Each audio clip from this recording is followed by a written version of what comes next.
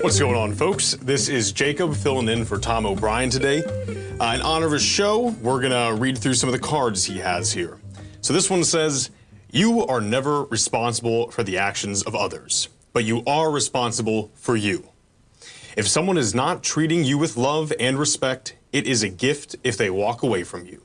You may hurt for a while, but your heart will eventually heal." And we all gotta know our worth, everyone. So today, as Dave was saying, low volume. We're kind of trading sideways. A lot of the indices, the Q's down 0.79, gold's down just a little bit, the dollar's up a bit. One of the big things that I saw is Lyft just taking the absolute L today. They had bad earnings yesterday. Massive volume dumping down here. Lyft shares fell 24% during after-hours trading after issuing weak guidance in its earnings report on Thursday. It's interesting, too, because Uber kind of knocked it out of the park, but Uber's down a little bit as well. Obviously not down 35%, 36% almost. Some of the key numbers here has a loss per share of 74 cents. Revenue was 1.18 versus 1.16 billion. Lyft said it expects to make roughly $975 million in revenue in the fiscal first quarter of 2023, lower than the 1.09 billion analysts anticipated, according to some analysts. So, yeah, bad time to be a Lyft investor.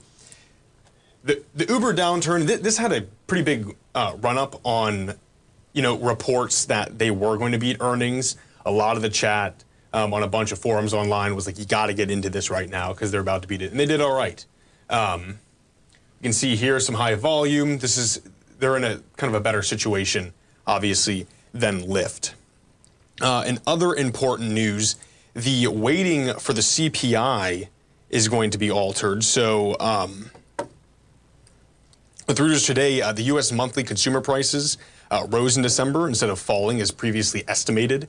And data for the prior 2 months was also revised, which some economists said raised the risk of higher inflation readings in the month ahead. So what's going on here with this?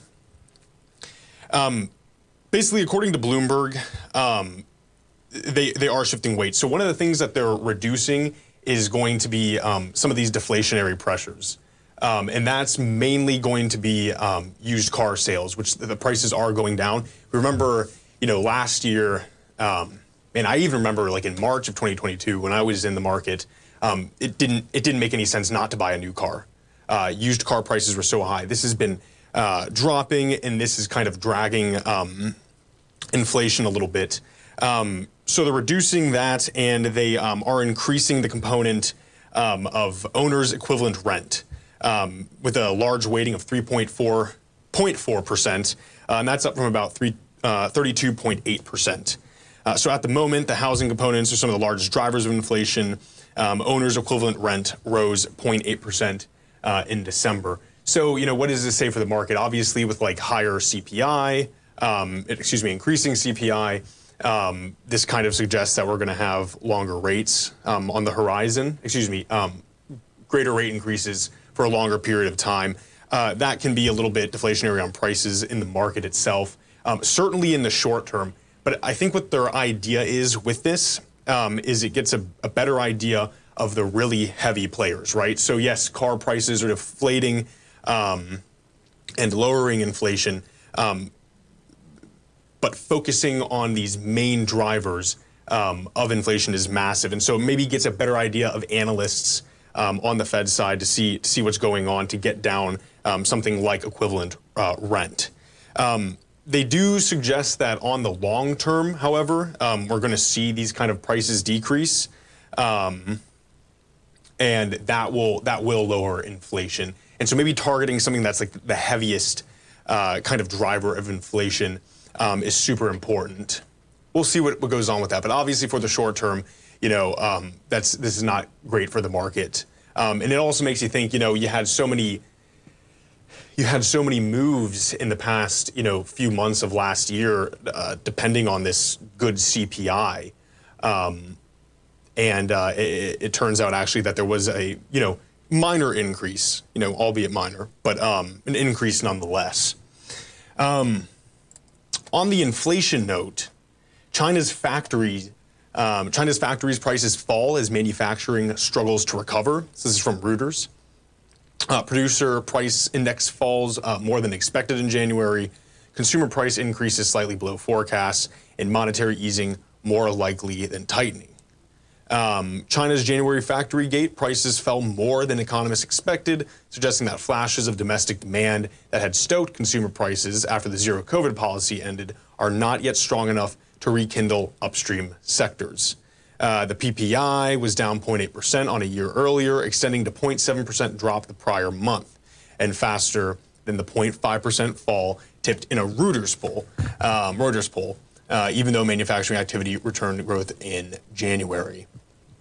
So this is interesting a little bit. A little later in the show, the Chinese are huge on this kind of fabrication. A little bit later in the show, I'll touch a bit on Biden's speech the other day, talking about any kind of new federal programs regarding infrastructure will have to be made with American materials, essentially. Obviously, again, with the CPI here, this depresses bond prices because they want higher yields. All fixed income investments tend to lose value during this inflation.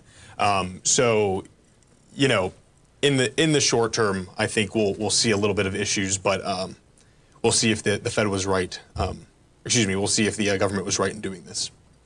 I spoke on this a little bit the other day when I was filling in for Tommy, but this Trafigura fraud continued to really interest me. So if you're not familiar, this is a Swiss commodity trader. I think they're based out of Singapore, but they're facing a $577 million loss through systemic fraud regarding the nickel trading.